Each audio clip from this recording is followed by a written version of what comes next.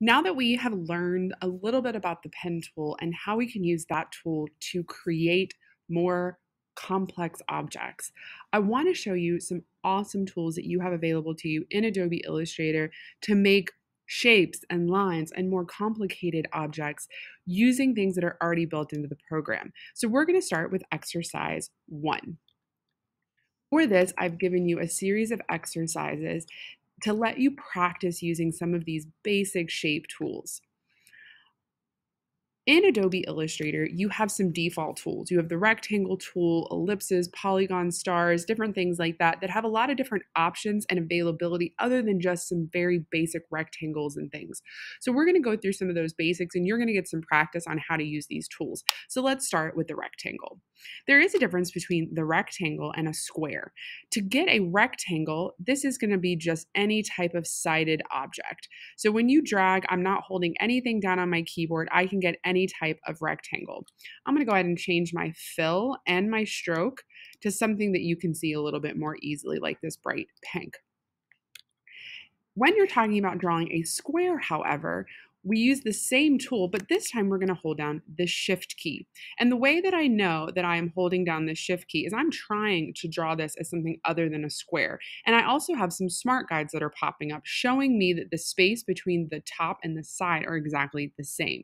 So just practice drawing one free form and one as a square.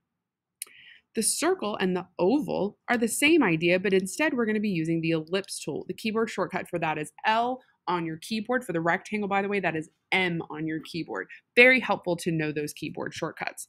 For the circle, it's the same as the square. I'm just holding down shift, and you can see I've got some smart guides showing me that the top, the diameters all the way around are going to be the same. With the oval, I just don't hold the shift down, and I can make any shape that I want. We're moving down to the next row. We're going to talk about polygons and stars. The commands for this are pretty much the same methodology. We're just going to use two different tools. For the polygon, we're going to use the polygon tool. And it says I want a 5-sided and an 8-sided polygon. If I just click and drag, it's going to default to whatever the last polygon you used was, or if it's the first time, it's going to default to a 6-sided polygon, but I want a 5-sided. So there is no keyboard shortcut for the polygon tool, but if I click on and activate that by clicking and holding underneath the rectangle tool and choosing that, I can click one time.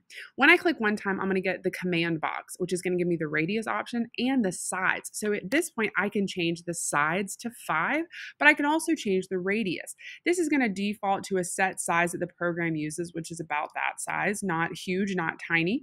But you can also click and change to 8, and maybe I wanted it to be much smaller. Maybe I wanted it to be 0.25 radius. And I'm going to say okay, and you'll see it becomes a much smaller polygon. Now, of course, just using my selection tool, I can hold the shift key down and drag that up and change the proportion of that in order to scale things up. With the 5-sided star and the 8-sided star, it's going to be the exact same thing, only I'm going to use the star tool. One of the biggest changes, though, is you have 2 radius points. You have radius 1 and radius 2. 5-sided star is going to be your normal star that we're used to seeing. And we're talking about radius 1 is going to be the radius from the outside, or excuse me, yes, from the outside to the inside. And then radius 2 is going to be from on the inside of the star. So if I do an 8-sided star and I change my radius 1 to say 1 inch, and my radius 2 to 0.25 inch, look at the difference in the star. So you'll see that the spikes for the star are much longer and the inside of the star is much smaller.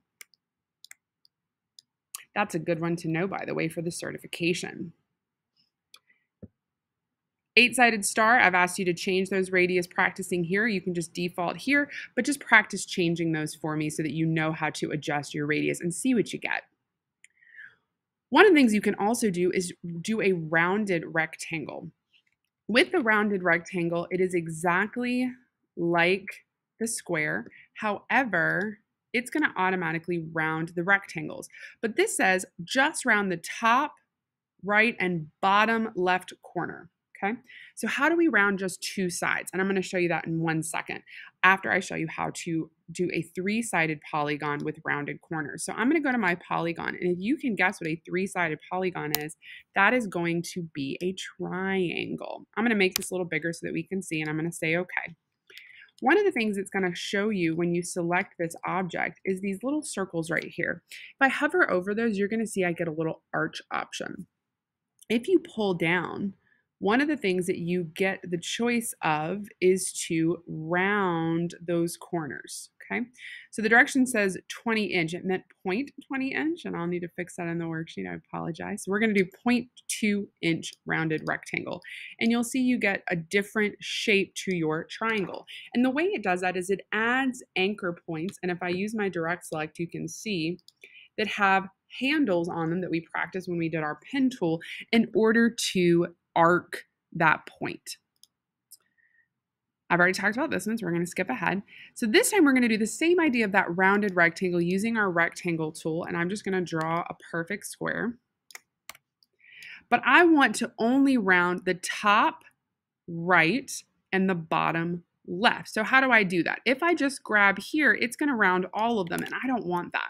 So I'm going to use my direct select tool, and I'm going to grab this one, and I'm going to hold down my shift key and grab this one. So this way, when I round them, it'll round just the two. This is a great way. I use this one a lot to get a leaf shape, for example, but you can just pull your corners just a little bit just to show me that you figured out how to round just two corners. This one's really neat. This one's Pac-Man. I'm going to draw a perfect circle, and just because it is Pac-Man, I'm going to take my stroke off, and I'm going to make him yellow like Pac-Man would be. Ooh, that's really bright yellow. We're going to darken him up a little bit. But one of the things is you have up here in your options bar is you have a shape properties panel. And one of those right here is a Pac-Man option. So I can use my pi and start at a 60-degree angle, which is right here. And when I do that, it's going to take a chunk away. You may want to play with this because you'll see you can get half circles very easily, quarter circles, all these different options. And you can also change how much is actually displaying. Are you taking away? Or are you leaving behind? You can also change the orientation of that angle here. So that one, in my opinion, is pretty neat and pretty effective to draw something simple like that quickly.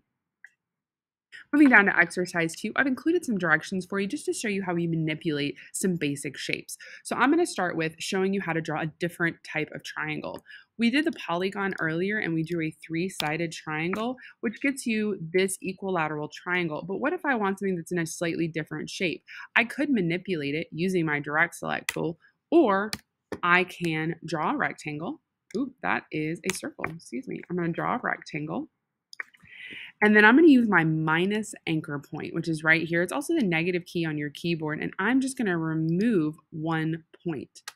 Then I get a very quick triangle that I can rotate. If I hold down shift, I can rotate in a perfect 45-degree angle. So I just wanted to see how you can take one shape and manipulate it into another shape. Same with our strawberry exercise right here. So for this one, I'm going to draw a circle to start with. I've included those directions for you to reference as you're drawing, and I'm going to hit L on my keyboard, and I'm going to draw a circle.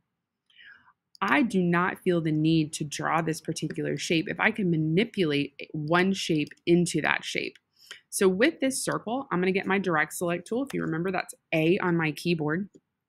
And I'm going to double click on this anchor point, and I'm just going to pull this down, and I'm going to flatten that top. I'm going to click on this one so I can pull it down and manipulate the shape to make it a much more elongated, rounded shape.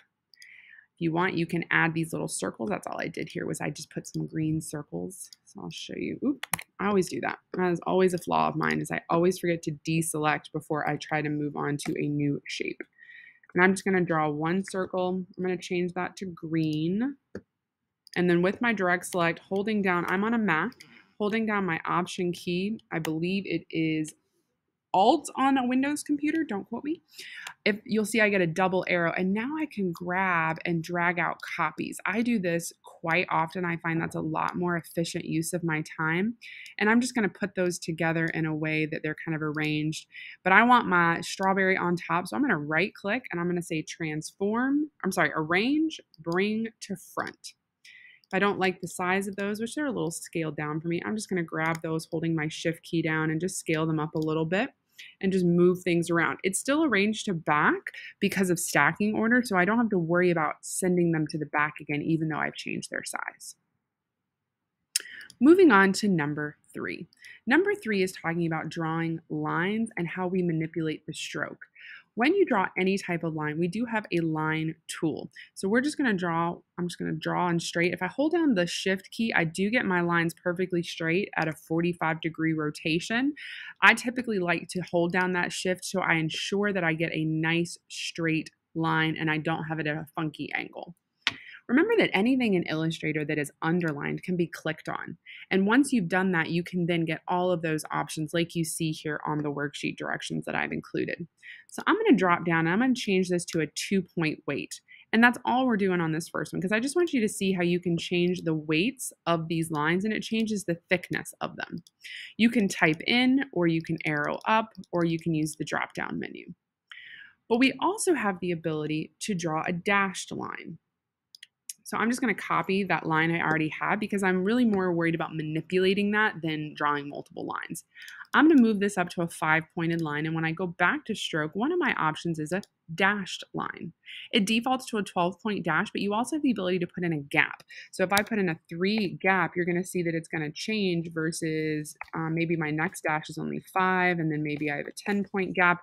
I can create very unique dashed lines using these options. I can also change how it preserves the ends of the dashes so that if it's wrapping corners or things like that, it's going to preserve those dashed arrow corners and things like that.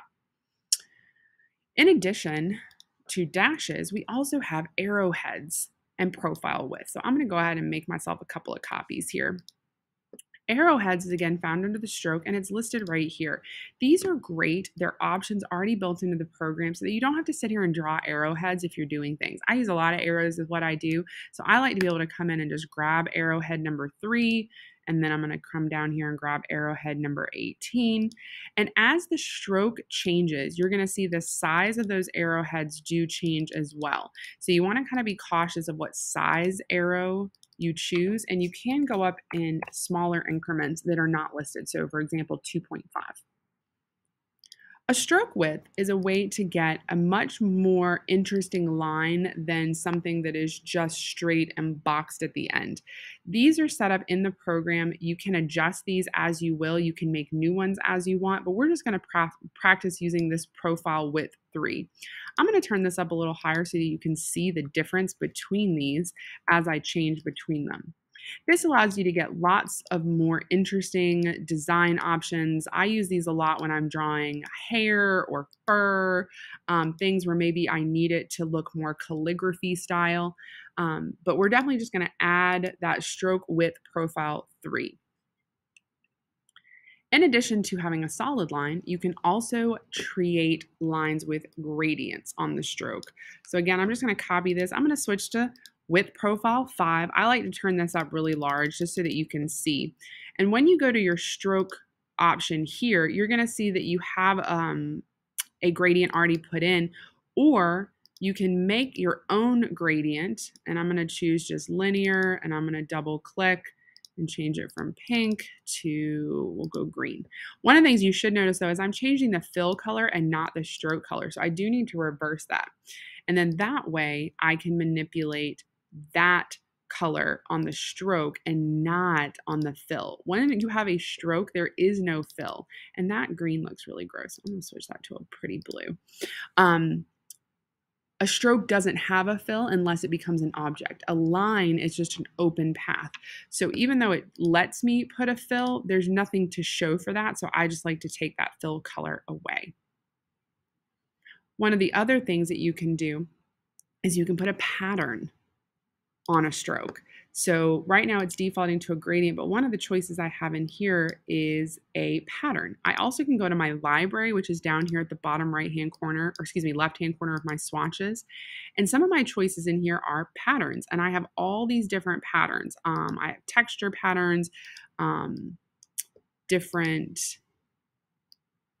geometric patterns, polka dotted patterns, lines, and I can just arrow through these and pull up all these different patterns. So take a minute and just look through and see what your choices are, because there's some pretty, I think, pretty neat ones. Because why reinvent the wheel? Why make something that already exists in the program? And make sure you switch to profile 6. There's also a library, by the way, of gradients if you wanted to look through the different gradient options so that, again, you don't have to make your own. Adobe's great about providing a lot of these type of libraries for us of symbols and brushes and colors and patterns and strokes colors and things like that. So I would definitely take time exploring the libraries, because why reinvent the wheel? This one, I'm going to ask you to draw your own line with dashes, an arrowhead, and a 3-color gradient that you're going to create in the gradient panel. Okay, you're going to choose linear. You're just going to click here, and you can add your colors on that by double clicking and choosing a new color pattern of your choosing. You just kind of play with that. The last one about strokes is working with what's called the width tool.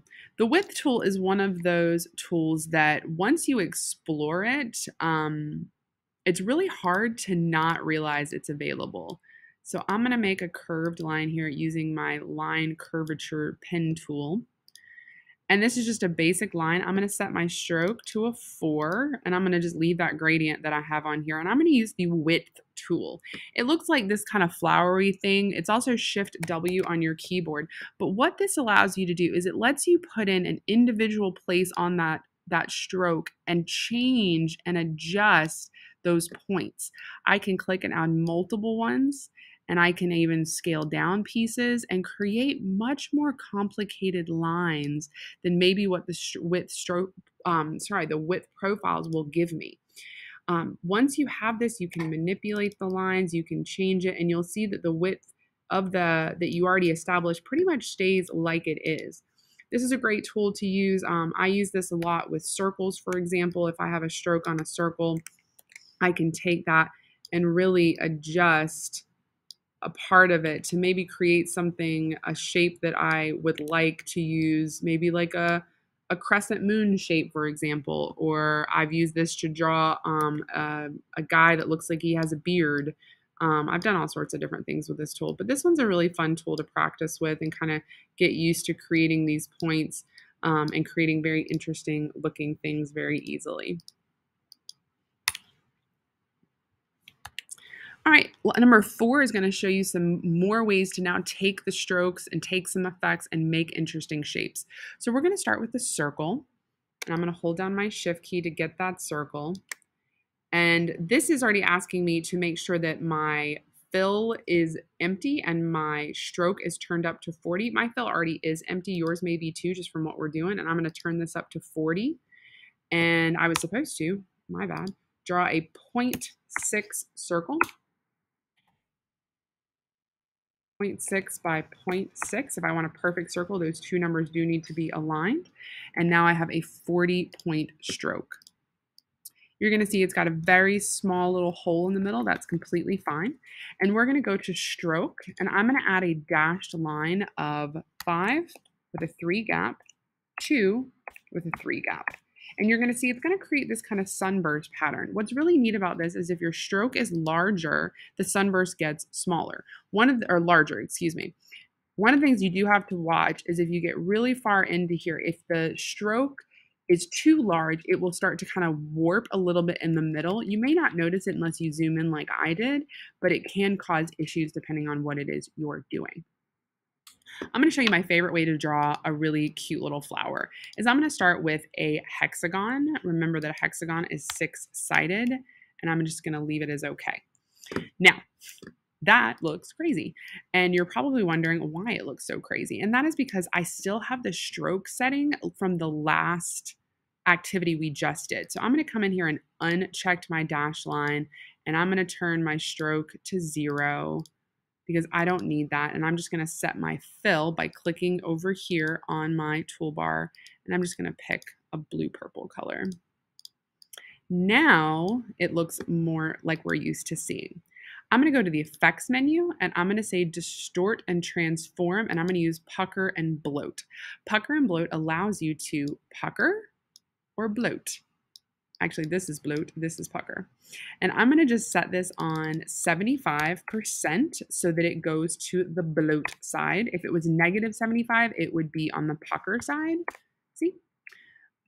And I'm going to take that back and just say okay. Now this right now is still a rectangle, or excuse me, a polygon. You can see that shape is still there. If I go to object and say expand appearance, now I have the ability to actually manipulate it like it's actually a flower and not a polygon anymore. If I undo that, you'll see this lets me manipulate the polygon and not the actual shape. So I like to expand a lot of this once I put an effect on it so that I know it is the shape that I intended it to be and it's not linked to that original shape. If you want to get a little froggy and throw a little circle in there in the middle so that you have like a little spot, you can do that. I'm going to do a little orange. I'm going to grab this one, and I'm going to use the align panel that just popped up, and I'm going to center those so that I know they're perfectly centered and it looks right. The last one we're going to do today is our Cookie Monster. So I'm going to zoom in here and work in this box. I'm going to draw a circle. I'm going to leave my circle orange. We're going to have an orange Cookie Monster. And we're going to go back to that effects panel that we just used. But this time we're going to do distort and transform. And we're going to choose roughen. Roughen gives you the ability to add kind of this crazy things on the side. The size, if you set it very large, you're going to get a lot of big stuff. So I'm actually going to set this as 1.5%. And I'm going to change my detail up to 90% because I want a lot of little detail. And if you zoom in, you can see it's gotten real rough. But I'm also going to make it be on smooth just so it doesn't look sharp. I want it to look like fur is what my goal is. See, it looks a little like fur.